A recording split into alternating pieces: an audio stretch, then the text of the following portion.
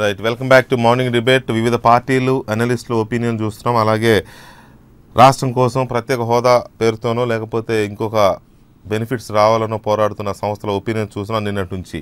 అయితే ఇప్పటివరకు జనసేన స్పందన మనం చూడలేదు. బడ్జెట్ మీద కానీ, కేంద్ర ప్రభుత్వ వైఖరి మీద కానీ, రాష్ట్రం విషయంలో కేంద్రం తీసుకున్న వైఖరి విషయంలో జనసేన స్పందన మనం ఇంతవరకు చూడలేదు అధికారికంగా. సో ఇప్పుడు జనసేనకు సంబంధించి కళ్యాణ్, ఆ పార్టీ ప్రతినిధి టెలిఫోన్ లైన్లో ఉన్నారు. Kalyan, good morning. Kalyan, hello. చెప్పండి సార్, వినబడుతుంది. ఏమండి, నిన్నటి నుంచి ఇన్ని రియాక్షన్స్ చూస్తున్నారు. బీజేపీ సమర్థించుకుంటోంది, ఏదో మాకు రైల్వే జోన్ రాకపోవడం బాధగానే ఉంది కానీ మిగతా అంతా బాగానే ఉందన్నట్టుగా బీజేపీ సమర్థించుకుంటోంది. మిగతా పార్టీలన్నీ తూర్పారబడుతున్నాయి. బడ్జెట్లో ఏపీ ప్రస్తావన లేకపోవడం కానీ, ఏపీకి సంబంధించిన ప్యాకేజో లేకపోతే పోలవరము లేకపోతే అమరావతి నిర్మాణ నిధులో లేకపోతే విశాఖ రైల్వే జోను ఇట్లాంటి ప్రస్తావన లేకపోవడాన్ని అందరూ నిరసిస్తున్నారు, మీడియా కూడా నిరసిస్తోంది. సో ఈ వ్యవహారంలో మీ అబ్జర్వేషన్ ఏంటి, మీ స్పందన ఏంటి, ఏమైనా చర్చ జరిగిందా, జనసేన వ్యూ ఏంటి ఓవరాల్గా నిన్నటి బడ్జెట్లో మన ప్రస్తావన లేకపోవడం మీద? అధికారిక ప్రకటన అయితే పార్టీ అధినేత ఇవాళ రేపట్లో ఆయన స్పందిస్తారని తెలియజేస్తుంది సార్. అయితే నా వ్యక్తిగతమైనటువంటి విశ్లేషణ వరకు అయితే మీరు సమయం ఇచ్చారు కాబట్టి చెప్తాను.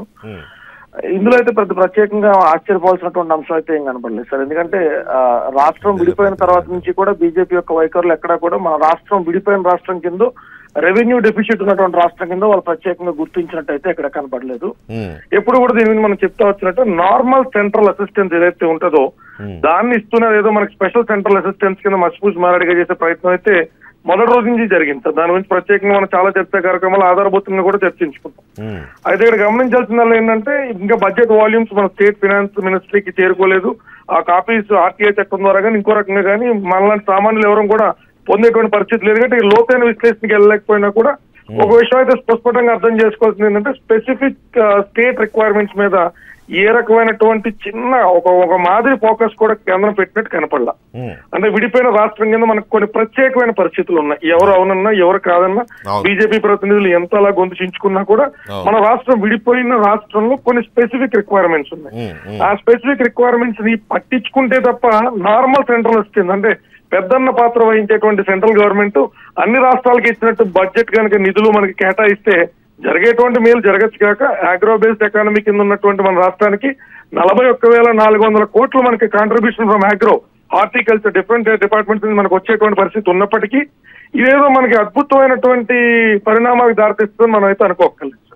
ఏదైతే అన్ని రాష్ట్రాలకు ఇచ్చేటువంటి అలొకేషన్స్ ఉన్నాయో అందులో భాగంగా మన అగ్రికల్చర్ కానీ మన ఎంఎస్ఎంఈలకు కానీ ఒక 6,000 ఎంఎస్ఎంఈలు ఏదైతే కొంచెం షేప్ అవుట్ ఉన్నాయో వాటికి ఏదన్నా బెనిఫిట్ జరిగితే జరగచ్చు కాక అది కూడా మనకి clear budget volumes state finance మినిస్ట్రీకి వచ్చిన తర్వాత మనం దాని మీద కూడా పూర్తిగా కన్క్లూడ్ అవ్వగలుగుతాం. అయితే లాస్ట్ ఇయర్ మనం పెట్టినటువంటి బడ్జెట్ లోనే స్పష్టంగా మన ఫిస్కల్ డెఫిసిట్ బడ్జెట్ కానీ ప్రైమరీ డెఫిసిట్ బడ్జెట్ కానీ అదొక 23,000 కోట్లు ఇదొక 8,000 కోట్లు చూపించాం. అంత డెఫిసిట్ ని కవర్ చేసుకోవడానికి మేము మీకు చేయూతనిచ్చామని చెప్పి కేంద్రం ఏ రకంగానూ మనకు చెప్పలా.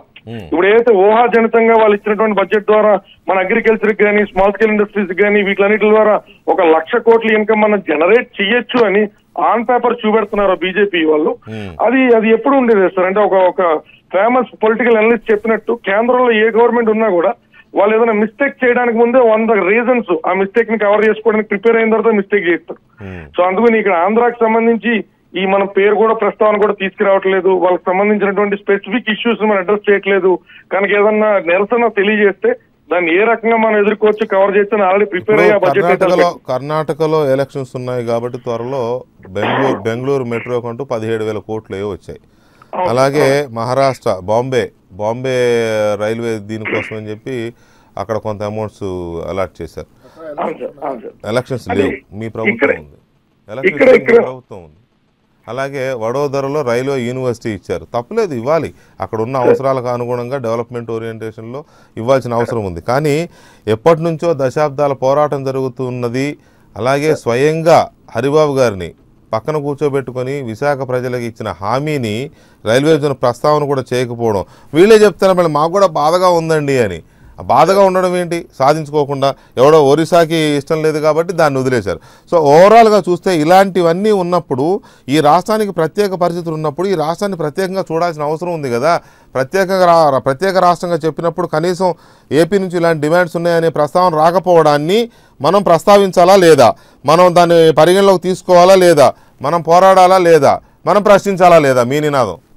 సార్ 100% ఖచ్చితంగా అయితే ఈ అంశం గురించి మనం ప్రశ్నించాల్సినటువంటి అవసరం, పొలిటికల్ ప్రెజర్ తీసుకురావాల్సినటువంటి అవసరం అయితే ఉన్నది.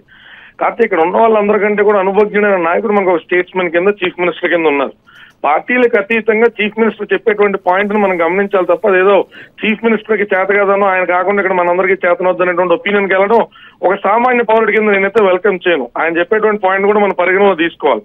ఇవాళ కేంద్రంతో మనం ఏదో విత్డ్రా చేసేసుకుంటేనో, లేకపోతే మన ఎంపీలు వెనక్కి పిలిచేస్తేనో వాళ్ళ మీద ఏదో భయంకరమైన ఒత్తిడి వస్తుందని నేనైతే భావించట్లా.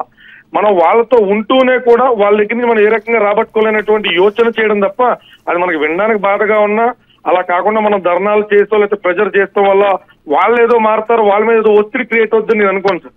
అంటే మన స్టేట్ లో ఉన్నటువంటి ఫంక్షనాలిటీని మనం దెబ్బతీసుకుంటే సెంటర్ కి సంబంధించి ఏదో ఒత్తిడి వస్తుందని నేనైతే భావించను. దానికంటే ఎర్లీ స్టేజెస్ లో ఇంకేదైనా బెటర్ సొల్యూషన్ కోసమే స్టేట్ గవర్నమెంట్ కానీ, ఇతర పార్టీలు కానీ, ఇతర విశ్లేషకులు కానీ అందరం కూడా ఏదైనా ఒక కన్క్లూడెడ్ ఒపీనియన్కి వస్తే బాగుంటుందని నా వ్యక్తి